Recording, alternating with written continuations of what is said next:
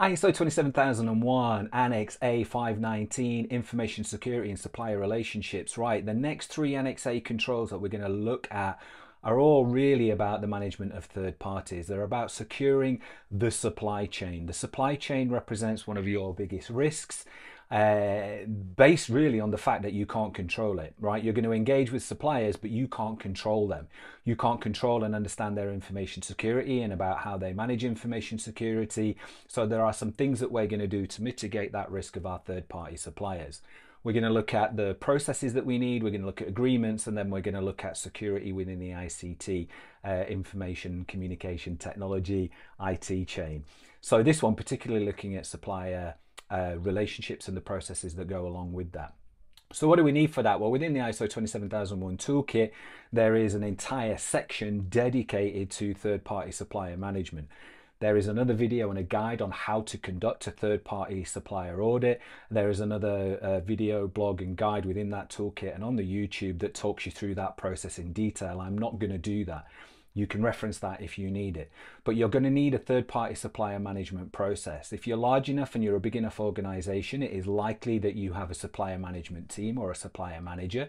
And if that's the case, you're going to check in with them and make sure that some of the things that are required of the standard are covered off, which they should be, but if they're not, you're going to make sure that they are. And if you're coming at this new and you don't have a third-party supplier manager, then you're going to get a copy of that third-party supplier management process. You're going to get a copy of that third-party supplier register, watch the videos and work your way through that. But what does the standard itself actually say? Well, the standard says processes and procedures should be defined and implemented to manage the information security risks associated with the use of suppliers' products or services. That's basically what I've just said, right? We're going to put in those processes, put in those procedures that make sure that we're doing the best that we can to mitigate the risk when it comes to our third-party suppliers. There are a couple of guiding principles in here really. So we're going to have that third-party supplier policy, again, provided as part of the toolkit and a template. You've got that. Go and watch the video, go and read the blog associated with that. There's a couple of principles that we need to go through, right? So our process should cover how to identify and document suppliers and supplier types, right? That's going to go on the supplier register.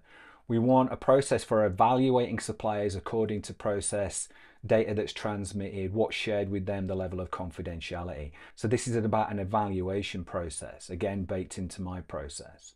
We want to review the controls that are in place. So we're going to review the controls that are in place at our supplier and with our supplier. For the controls that are in place at our supplier, if you're a small organization, we are going to rely on industry-wide certifications for them. We're going to rely on other people's work, right? So rather than us going in and conducting those internal audits of our third-party suppliers, which large organizations can do and you can do, we are going to rely on them having an industry certification that is in date, covers the products and services that we are buying. It's the easiest, it's the quickest, and it meets the requirement of the standard. If you need to do an external audit of a third-party supplier, then check out the other blogs and guides on how you do that. Our process is going to look at documenting what suppliers can access, monitor and control, right? So again, 27001, highly documentation heavy, but we need to understand what it is that they can access, what it is that they're doing, how they're doing it. We're going to assess and manage supplier risks.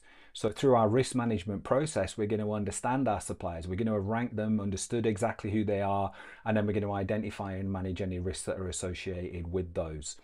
We are going to monitor and ensure compliance for information security. Now, there is guidance within that standard and there is guidance about how you can go about that, whether or not you're setting up reports that you require from them to provide back to you, or whether you're just relying on an industry level certification. This is going to be proportionate and appropriate to what it is that they do for you and what they're providing for you. Let me give you an example. If I have a third-party IT supplier that provides for me all of my endpoint end user computing, then it is very likely that I'm going to be monitoring and reviewing on a monthly basis the status of my environment. I'm going to be looking at the status of patching and antivirus and how many incidents have occurred, what projects are going on and where those projects are. But you're going to put that monitoring in, you're going to ensure that they're compliant in terms of the products and services that they provide for you, and then using that certificate, we're going to make sure that they're compliant for information security overall. We're going to put in mitigation, right? We're going to address any non-compliance.